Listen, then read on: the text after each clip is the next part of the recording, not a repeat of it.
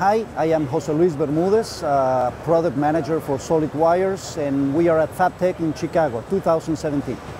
So we are really excited because this is our one big R&D project in the MIG wire world in the past few years, and it's called PURUS.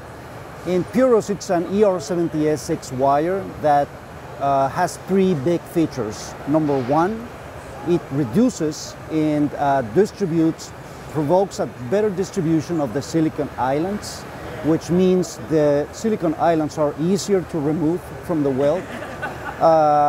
It produces less spatter, and also it produces a great bead shape.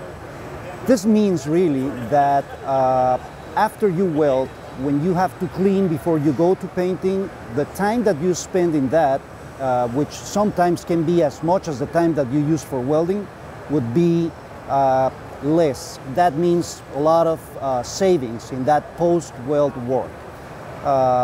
PURUS, right now it's an ER70 S6 wire, but it's really a range of products. ER70 S6, ER70 S3 would be the first wires, and it comes in two forms, coppered wire and also the copper-free version.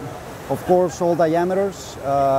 The other big benefit of this product would be that it's our tightest chemistry spec on any wire that we have. That means it's very consistent, and that means, of course, that it works very well with robotic applications.